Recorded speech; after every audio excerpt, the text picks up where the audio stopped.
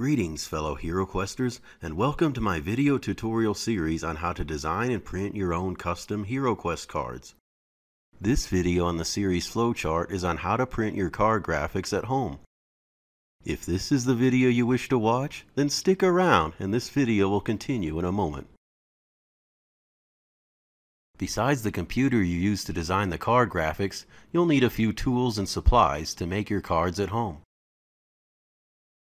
First, you'll need a color laser printer to be able to print your cards.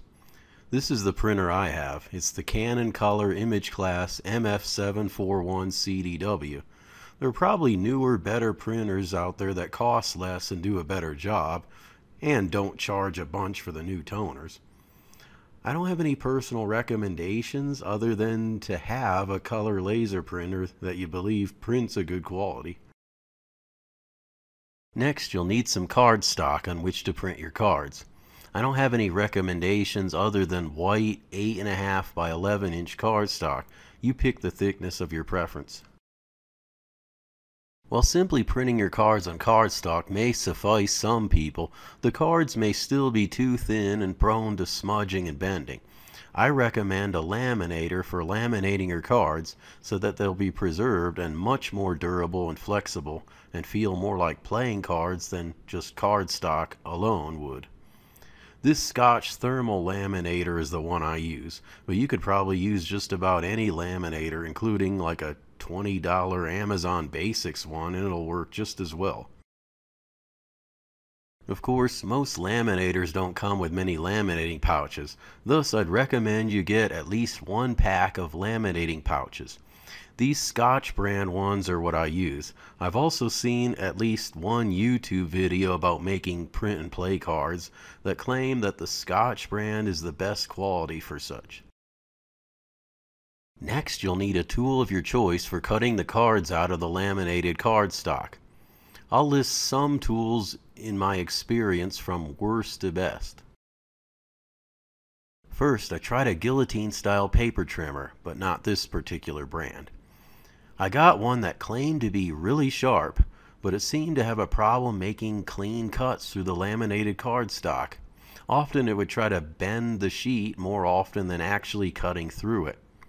If you have a good guillotine style paper trimmer and believe it will work well for cutting laminated cardstock no problem, then more power to you. My experience with this wasn't good. Next, I tried a Fiskars Sure-Cut portable paper trimmer. This certainly worked better than the guillotine style and would probably be my best choice if I just practiced more with it. Several people on YouTube who make print and play cards often swear by it as the best overall tool for cutting their cards out of laminated cardstock, and I can see why. It has a line where the blade drags up and down that you can use to line up with the print lines on the card edges. I just haven't practiced enough with it yet to get my cuts completely straight, but you may fare better. Next is an option that some print and play card makers claim is more accurate than the Fiskars, but takes a little more time and practice to get accurate. It's a cork-based ruler, an X-Acto knife, and a self-healing cutting mat. In case it might not be obvious how this method works, you'd simply put the laminated cardstock on the self-healing mat, line up the cork-based ruler with the card lines, and drag the X-Acto blade down the edge of the ruler. I tested these a little bit, but without any practice, I didn't get any better results than I had with the Fiskars cutter. Again, you may fare better. Actually, what I settled with was some good old-fashioned scissors. The pair of generic scissors that I had around my house was the most accurate, although most laborious. I basically took my time staring at the lines and tried to cut as close to the lines as possible, and it seemed to work surprisingly well. If you really don't want to labor with scissors, I would recommend practicing with the Fiskars portable paper trimmer. Finally, you'll need a tool that allows you to cut rounded corners off the cards. Most people on YouTube who make print and play cards recommend the Katamaru Pro Corner Rounder. That's the one I bought and it works great.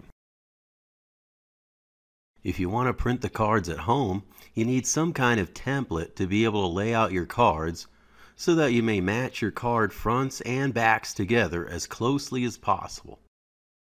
But before you start doing that, you probably should edit your card graphics and get rid of the rounded corners that the HQCC app generates. In the end, you'll round your corners with a corner rounding tool. At the moment, I'm just moving my card graphics into a separate folder to make this easier.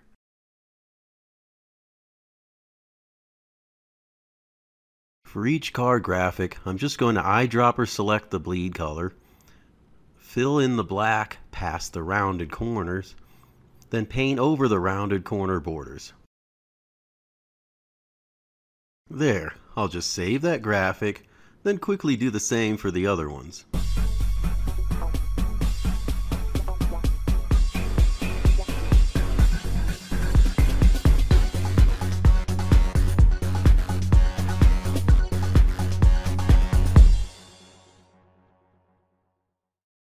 Alright, now back to the discussion on card templates. You may use any number of templates and applications, but for me, I use Inkscape. You may download it for free from inkscape.org.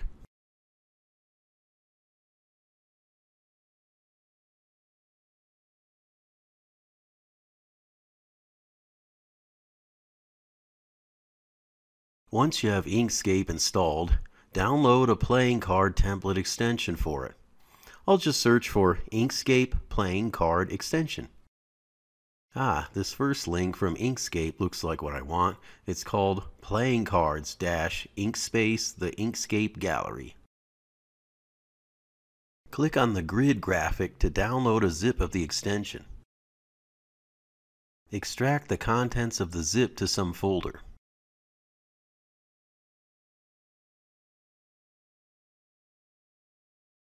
Now I just need to find out where to drop off these two extension files to add the extension to Inkscape. I'll open Inkscape and go to Edit, Preferences, System. The folder where I need to drop the two extension files would be in the path inside User Extensions. I'll open up that folder in a separate File Explorer window. Now I'll copy the extension files and paste them into that folder. Be sure to close Inkscape and then reopen it so that the extension will be available. Go to File, Document Properties. Change the format to US Letter 8.5 by 11. Change the orientation to Landscape. Go to Extensions, Board Games, Playing Cards. In the Cards tab, change the bleed size to 0. In the Margins tab, change all settings to 0. In the Fold Line tab, select No Fold Line. In the Alignment tab, change grid spacing to, you guessed it, 0. In the Visibility tab, make sure all checkboxes are checked, including Draw Page Margin. Click Apply. If it renders with multiple lines really close to each other around the borders, there could be a glitch. If that happens, close Inkscape and repeat all these steps again to fix it. The settings on the extension's Board Games Playing Cards will be saved, thus you wouldn't have to remember what they were again. I'm going to use this Inkscape document to map out the card fronts. First, click that magnet icon in the upper right to turn it on. It'll make our card graphics easily lock to the blue grid lines. Now, to import one of your card front graphics, go to File, Import.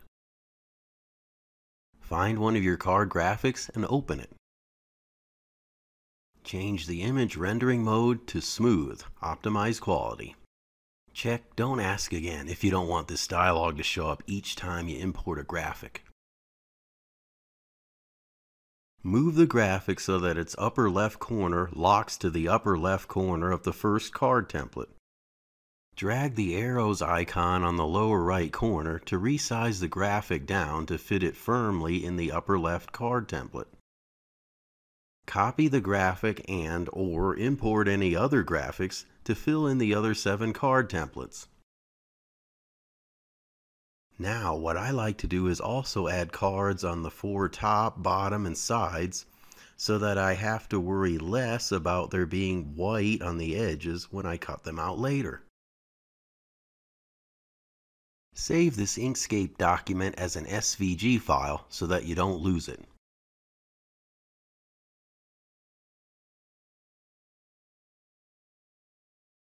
Next, I'm going to open another instance of Inkscape and do the same configurations for card templates to use for the card backs.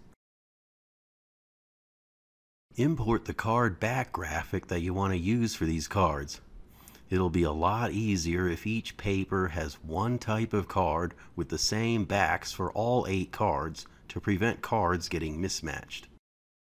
Resize as usual to fit it into the upper left card template.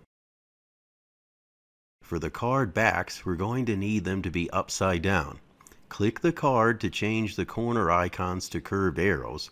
Hold the Control key, click Hold on a corner icon, and drag it around until it is upside down. Copy the graphic and put it into the other 7 card templates. Of course, I also like to add cards to the 4 top, bottom, and sides so that I have to worry less about there being white on the edges when I cut them out. Save this Inkscape document as an SVG file so that you don't lose it. Now, to print out the cards, first stick a sheet of cardstock into your printer. Print out the card front's Inkscape document. When the cardstock comes out, inspect the print to see if it looks okay. If it looks okay, rotate it 180 degrees while still face down and then stick it back into the printer.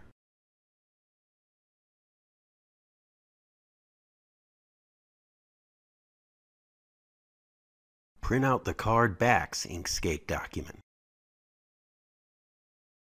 Inspect both sides of the print to see if they look okay and the fronts and backs look like they are lined up properly. It's lamination time! Get out a laminator pouch! Slide your print into the laminator pouch between the 2 sides. You could try to get it centered and pressed evenly against the folded end to make it easier. Turn on that radical laminator of yours. You'll usually have to wait about 1 to 5 minutes for proper heat to set up, depending on the laminator you're using. Laminators usually have some light or indicator that it is hot enough to laminate.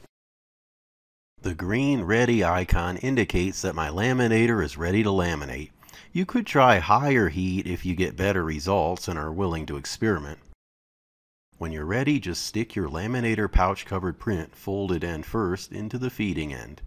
It should automatically start slowly feeding in. You don't have to push it. When it finishes coming out, it should be fully laminated. Still, I like to flip it over and laminate it a second time just to get the laminate on better. Let's see how this turned out. Looking good. Are you getting excited about this? I sure am. Now to toil away at it with the good old scissors. Be sure when you cut out the cards, the card backs are facing up and you're using the lines on the card backs for cutting guides. You want the card backs to look as similar as possible on every card. If any of the fronts happen to be a pinch off, it won't be as much of an issue as if the backs are not looking the same. I'm just going to try to cut directly on the lines between each card as accurately as possible. This step just takes a keen eye, a steady hand, and patience. But you'd be surprised how amazing the cards will look even if you cut them out with scissors. Now, through the magic of video editing, I'll speed up the process of cutting out all the cards. A few moments later. Ooh, will you look at this? Now to take care of those pesky corners. The Katamaro Pro has 3 sizes, small, medium, and large for rounding corners. HeroQuest cards have small rounded corners. We'll use the small setting.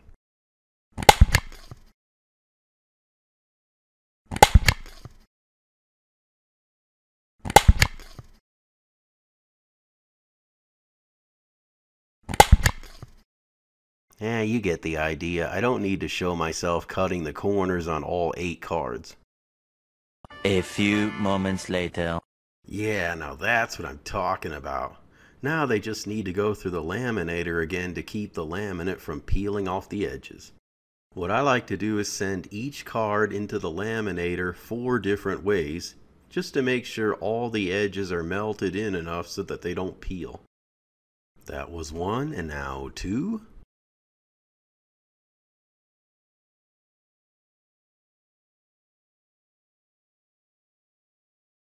3.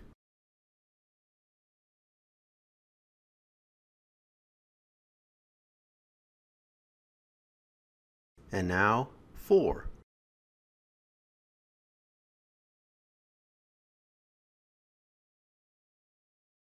You don't need to watch me do all the rest of the cards. I'll just skip to where I've finished them all. A few moments later. And now we're done relaminating the cards. Just inspecting them to see how well they turned out. Looking pretty good. Thank you for watching this video. I hope this video series helped you to be able to make the custom HeroQuest cards that you wanted. Have a great day and happy HeroQuesting.